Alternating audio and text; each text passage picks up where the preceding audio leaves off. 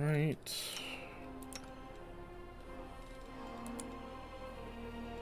God.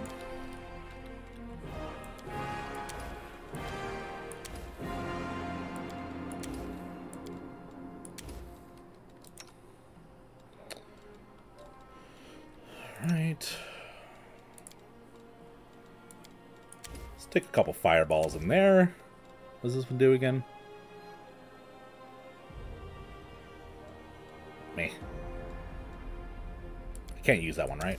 No, I can, but it takes up 2 spell slots.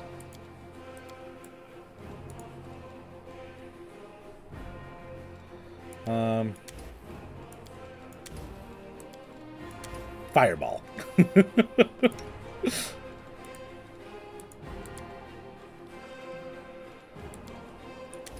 What's Burning Arc do?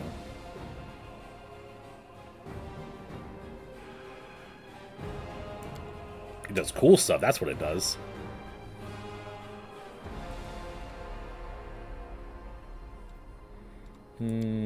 Honestly,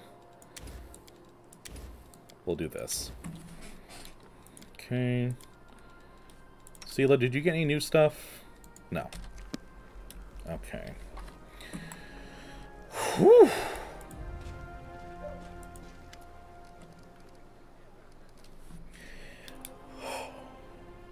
Alright, let's start the voice acting.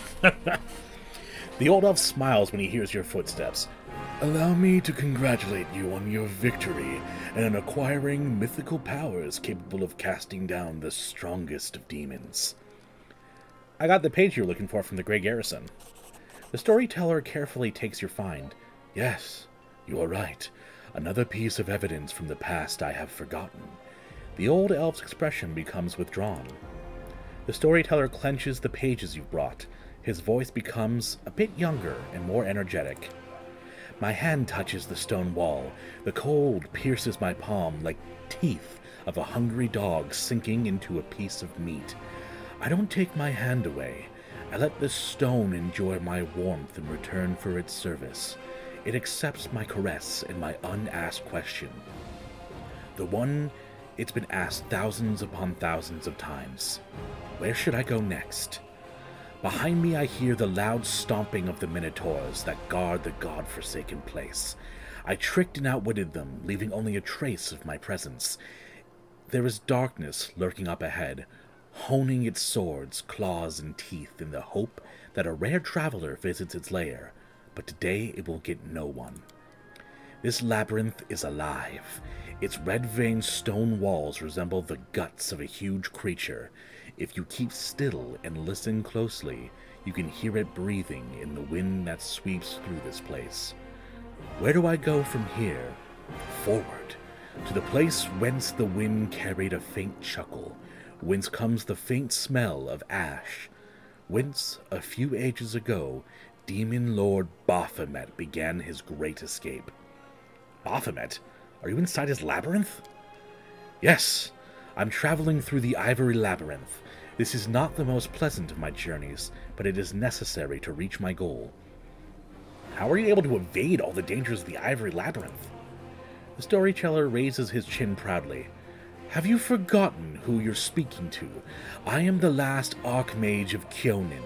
I have been to many dangerous places, and this is just one of the many. It won't be the last. What do you need to do? What do you need from the Ivory Labyrinth?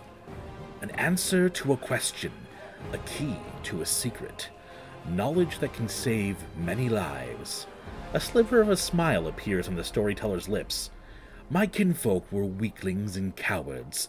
They ran from danger, but one stood up to my enemy, and Baphomet will give me the weapon to win. Please, continue. For several years I have thought about how to defeat Earthfall. My enemy has no flesh, and it's impossible to kill. It blazes through everything in its path. It doesn't enslave, but destroys life itself. And I have found the answer. I know how to save my world. Earthfall came to destroy Golarion. Its strike was brutal, and my world barely withstood it. But what if Earthfall was resisted by not one world, but by several worlds at once? What if heaven or Elysium come to help the dying Golarion? If I manage to merge my world with another one, meld them together, the power of the disaster will weaken. The denizens of Golarion will be able to temporarily take shelter in the adjacent plane. Civilizations will not die. Our culture will continue to exist. We will not be forgotten.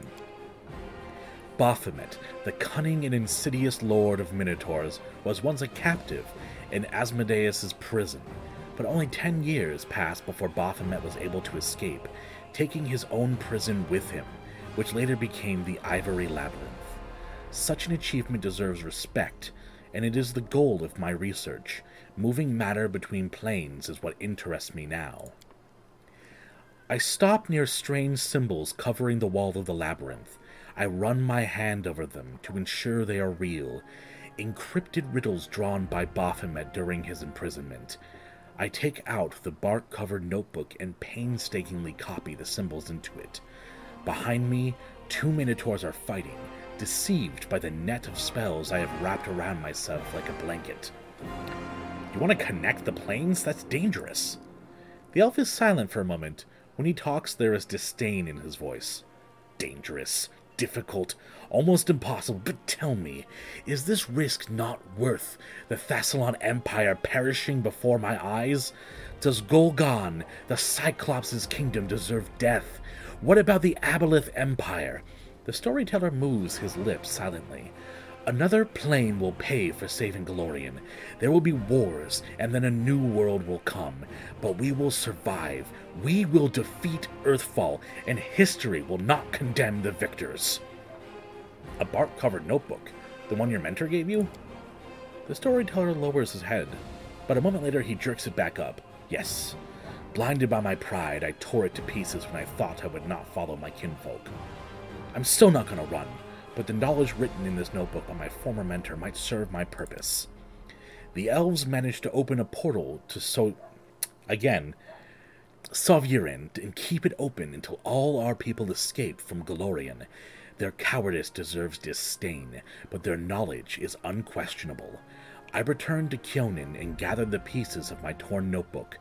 Now it is my sword aimed at the heart of Earthfall. By combining the wisdom of elves and the cunning of Baphomet, I will save the world. What happened next? I copied the strange symbols into the notebook. I haven't the slightest idea what these scribbles mean. What was the future Demon Lord thinking when he wrote them, while he was imprisoned in a cell with no way out?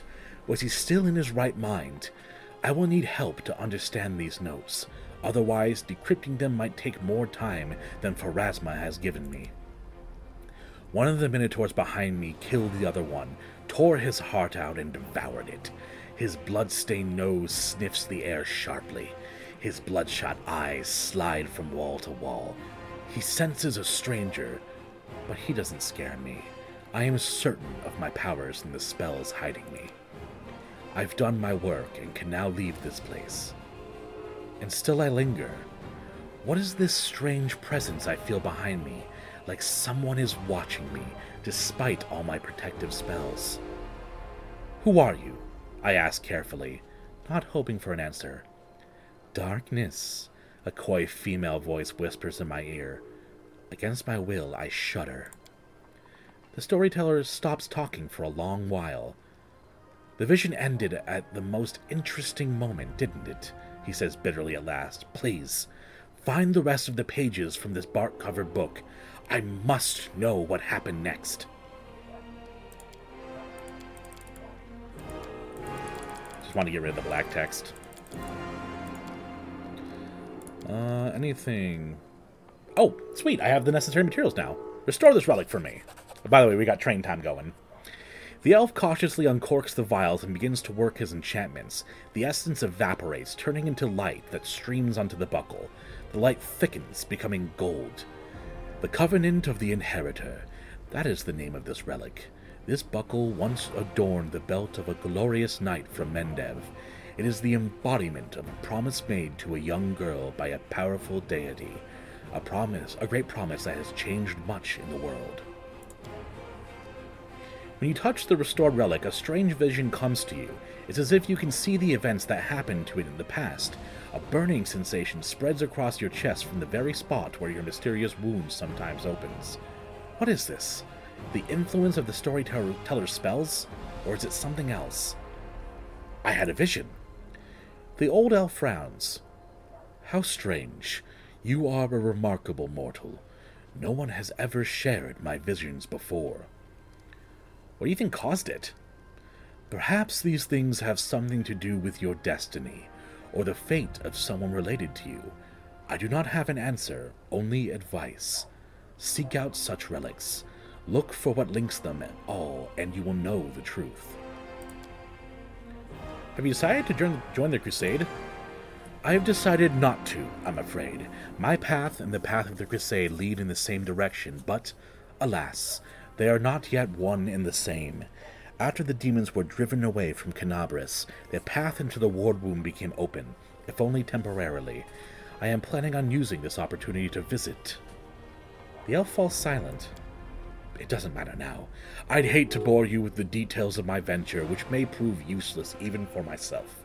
However, I'll try to return to the Crusades and aid them in their confrontation with the demons after I'm done. I hope to meet you again, in this world rather than the next. Alright, what'd I get? What's this belt?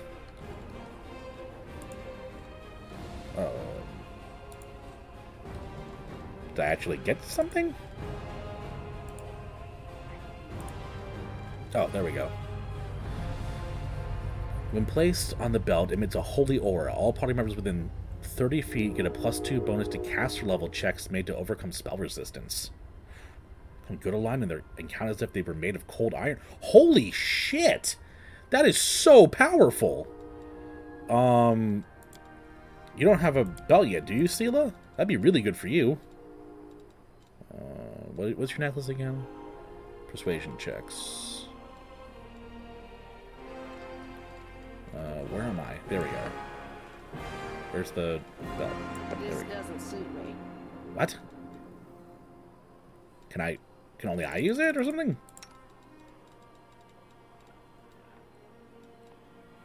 Oh, I wasn't putting the belt slot, I was putting it in the ring spot. Thanks, but no thanks. What? Which spot does it go in? Oh, can't be used by this character. Is it... who? Can no one use it?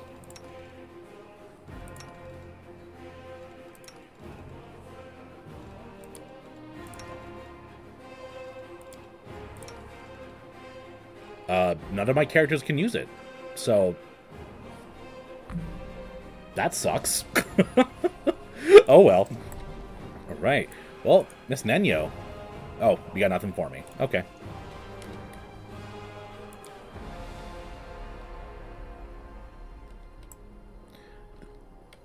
This is Nura Dewar's tent. It seems she bought a lot of unnecessary items along with her.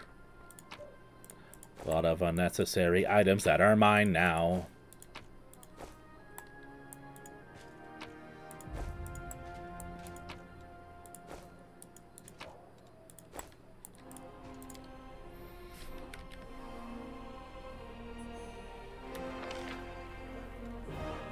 Goodness, there is so much happening here. Whew. Okay. Of course you got 2 courtesans around you, Darren. Ah, there you are, you dashing troublemaker, you. Darren flashes you a self-satisfied smile. Our short acquaintance has come to an end. Very soon you will depart on your crusade, where you'll scrape by on horrible rations, struggling vainly to fall asleep amidst snoring soldiers, be rudely awoken by the freezing cold, and have to look upon the dour faces of self-righteous pigs, before you finally perish in the maw of some demon. I have a journey ahead of me, too. I've just rented a sailboat in the south. I've also hired an excellent chef, and a host of other entertainments. Well, to each their own, I suppose. Darren pauses, then suddenly adds in a more serious tone. You know, I am genuinely sad to see you go. If it sounds like mockery, forgive me. I cannot switch off my venom gland on a whim, you see, but you intrigue me. If only we could have spent a little more time together, but Of course, Daemon grimaces. Not under these conditions. Let the Crusaders and the demons have each other. With any luck, they'll take this entire sanctimonious spectacle down with them.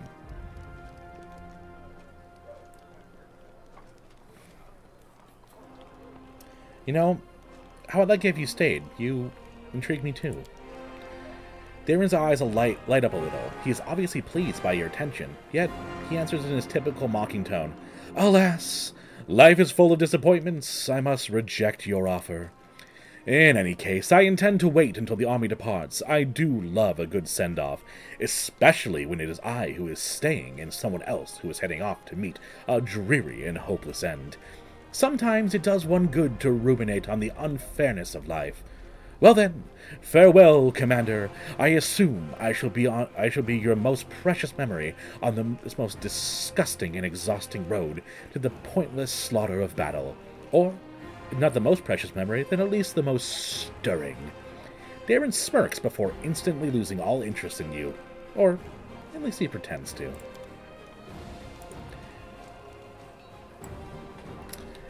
You little thing, Darren. You can't fool me. What is that? Scroll of Arrow of Law. What? That is so excessive sounding. Journal. Good day. Do you remember me? I'm Journal. We spoke in the Defender's Heart. So, you're the commander of the Crusade now. Excuse me. Erstil knows it's hard to imagine... Wait, no. Is this the priest? Oh. I'm Journal. We spoke in the Defender's Heart. I thought this was the Pathfinder guy. So you're the commander of the Crusades now. Erstil knows it's hard to imagine someone worthier of taking up the post than the savior of Canabras. May the good gods help you prevail. Who are you? I am a humble priest of Erstil. I completed my trials and took my holy orders recently, and now I am serving God and the people to the best of my ability. What were you doing in the Defender's Heart? What I was bound to do under my holy orders. I healed the wounded and buoyed the health to fight another day. Have you joined the Crusade? Don't take it amiss, but no, I haven't. I have my own task. I am needed in Chili Creek, a tiny hamlet which, due to some oversight, has been left without a priest these many years. I'm about to set sail for there. I'll be making my journey along Old Man Selen. Do you know what the Queen does to people who keep her waiting? I don't, but I know you better not find out. Horgus. Oh.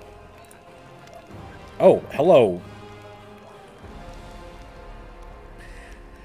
Oh, what should his voice be? The burly soldier with an impressive beard greets you with a broad smile. Wilson Gons, the camp quartermaster at your service. How may I be a help? Tell about yourself. The quartermaster looks away sheepishly. There ain't much to tell, really. I was born in Canabras to a humble family. I got an education, taught myself to read and write. Got drafted into the army, spent 3 years as a shield bearer in the first line. I left after I did my time and joined the Stonemasons Guild, then moved on to shipwrights and rose to crew chief. Sailed to Iobara twice and returned with goods. Made some money, built a house, but haven't started a family yet. I think I will after we're done with this war. But a few years ago, something started gnawing at me. I got this feeling like I needed to go home. That there was a storm heading for my native city. And when there's trouble in Mendev, there's only one thing to do. You go to the recruit and sign up for the army. And so I did. At first they wanted to make me an infantry sergeant, but they decided I'd be a better fit in the supply department. I can take care of army property, and I'm pretty handy around a warehouse, not to mention. I know how to manage a band of helpers. And so, that's how I became a quartermaster. Wilser gives you a shy smile and shrugs, as if this were a wholly unremarkable story typical of any crusader. What are your duties in the camp? A little bit of everything. What's an officer to a soldier? A strict father. So, what does this make a quartermaster like myself? Something like their mum, that's what. I make sure the lads have everything they need to defeat the enemy and come back from battle in one piece. Wilson starts ticking things off his fingers. That means food, firewood, medicine, tents, mended clothes, fixed weapons. The horses have got to be fed and watered. The camp's got to be fortified by evening and broken up by morning. I make sure the wages are paid on time and the wagon wheels don't squeak. And then there are reports. Gods, until you asked, I never realized how many duties I actually had. What do the soldiers think of the new commander? They mostly tell tales about your unusual power, but they don't shy away from talking about you as a person, too. Soldiers are always like that. If Iomade herself descended from heaven, you bet they'd jabber on about how she grips her sword and how good she looks in her armor. Word is that you're as good as a swordsman as you are a spellcaster. There was even a heated debate as to whether you wield your weapon with your left hand and cast spells with your right, or the other way around.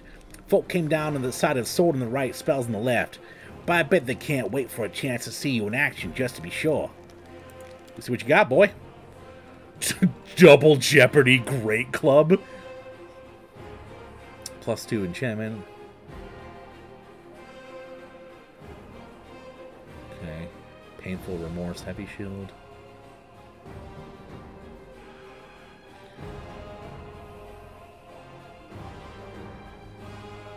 That is powerful. Let's take care of selling. Good God, I have so much stuff to sell. No, don't need that. Don't need that.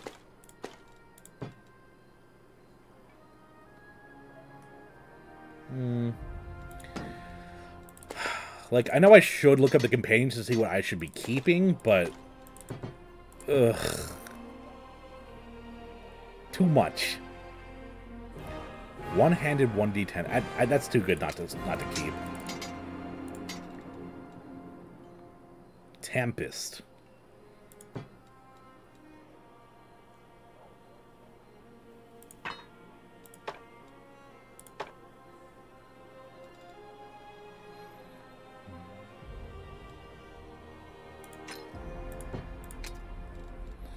Okay.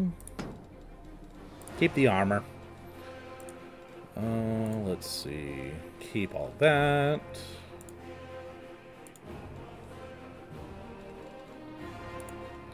The real question is, does he have a bag of holding?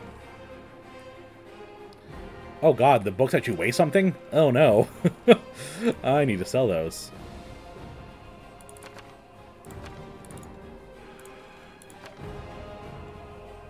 Really wish I knew where these severed heads were coming from.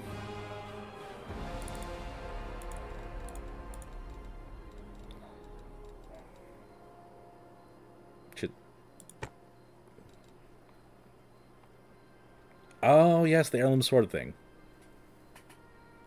Why is there just porcelain? Like, what? I mean, I'll keep them because I guess they're weird looking.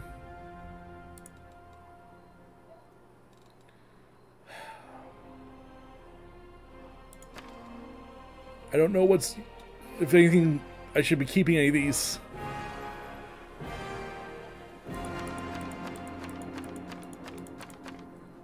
Like, all the important stuff is... here. This is all, like, important things.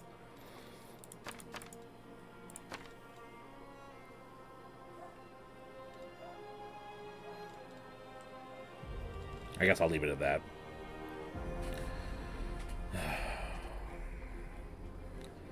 A lot of the same thing, huh? Hopefully he has a bag of holding. That would be very, very nice. I guess this is to arm you up if you didn't get any weapons earlier? Who knows? Oh. That went really, really, really far down. Oh no.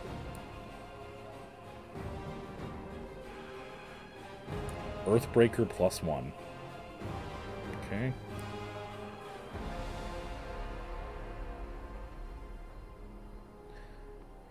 I don't need any of this, I think.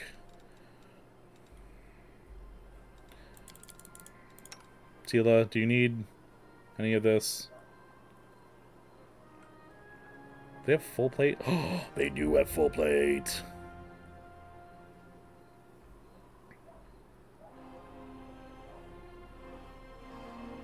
Why does full plate have a... Why is full plate more powerful? Weird. Well, I'm getting full plate. I'll grab 2 of them just in case. Half my party can't even wear armor, like it matters. Ring of protection, yep.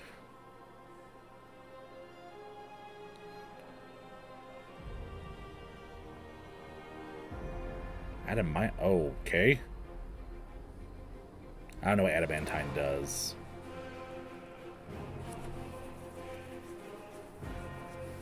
Oh, damage reduction.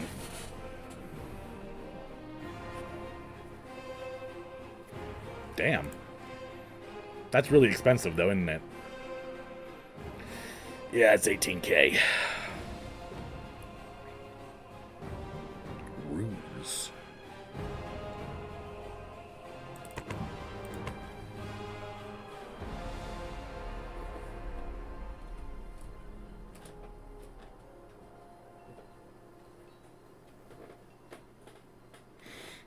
Okay, Jinx.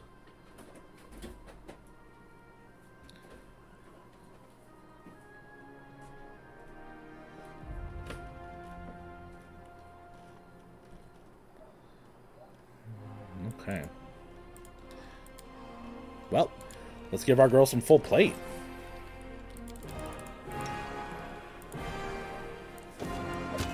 Hell yeah. And then this full plate, good on me.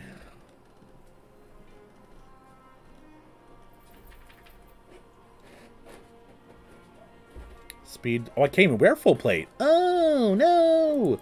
Oh, hopefully I'll get a party member that can, because that's, I mean, it was only like, what, 2,600? It's not that bad.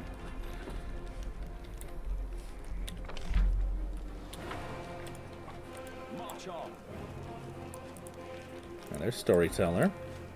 Oh, no, not there yet. I don't want to go to Commander's tent. This is mine and Evia's tent. We both used to traveling, but the Queen insisted our tent be furnished like a commanding officer's. The screen doesn't... the text isn't on screen long enough for me to read it, honey. I need you to look at me like that. I was confused. I was like, why did you just stop dead in the middle of the sentence? I don't need the sass from you, woman.